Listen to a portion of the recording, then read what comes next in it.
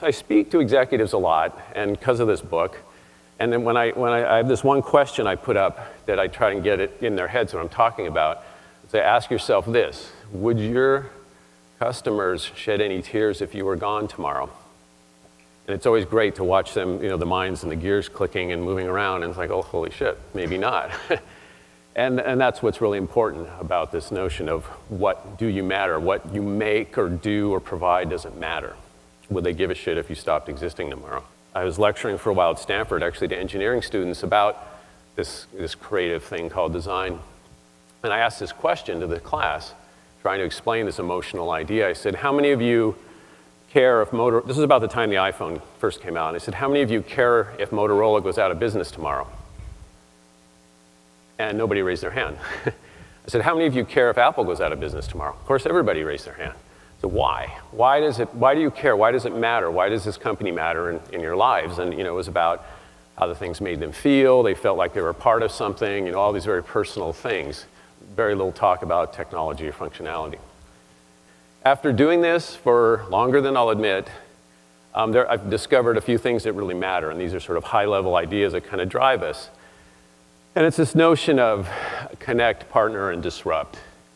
The idea of connect is about this relationship with people. I mean, people, we as a species have this crazy relationship with our objects. From the first time, man picked up a stick and beat his fellow man with it, we sort of fell in love with things, and things are a very important part of our lives. And that's something that you need, as a designer, you need to understand that you have this relationship and it's beyond the functionality. It starts to fill purpose and meaning in your life. So, we try and do is figure that out and look for those connections and look for the things that really are meaningful to people in their lives about the stuff that we, in fact, create. And then finally, this idea of disrupt. And that's really a kind of provocative way to talk about design as strategy. That if done well, design and product design can be a hugely disruptive force in the marketplace. Underlying technology in things that makes things work and is very, very important. Of course, it's critical.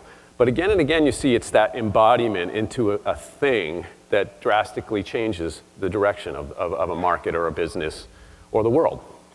So we always kind of look to see how we can use our abilities and our experience to sort of move companies to new unoccupied space, not try and wedge right in between Dell and HP, but what's that big wide area out there that nobody's in?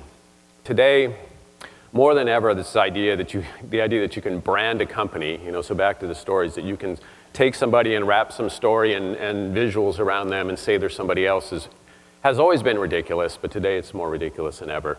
The word authenticity is thrown around way too much, but it really, when it gets down to your brand, it has to be that.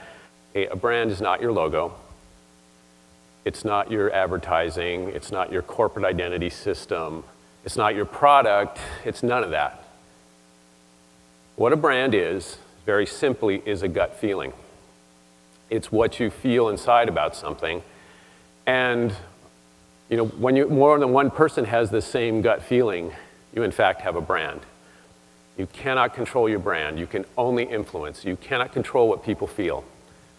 And so understanding that is critical. You just can't do that. But if you're good at it, if you're good at really connecting and communicating who you are, what you do is you shrink the gap, the psychic gap between you, the company, and your constituent, the customer. And this relationships develop.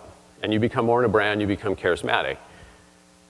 And this is extremely important because, going back to that slide of all the TVs in Costco, we've moved from this economy of mass production and mass customization and mass commoditization. And, what do you have but brands to really, really understand about something and feel right about it? So ultimately, what makes really great stuff, after all the process and all the talking, is just its passion. It's the fact that you care about what you do, and you care about the things that you make, and you care about what you're saying to the outside of the world, and you're going to do what it takes to do something great.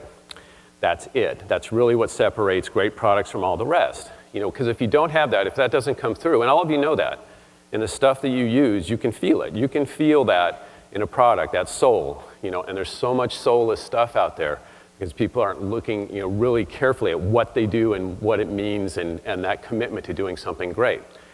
For me, it's like, it's when I, like most of you here, are a chronic Apple customer, and even the difference between an iPad and an Android machine, I just don't feel the soul, and maybe it's going to get there, but it's not there yet. What I always like to say is, be yourself, just be a good one.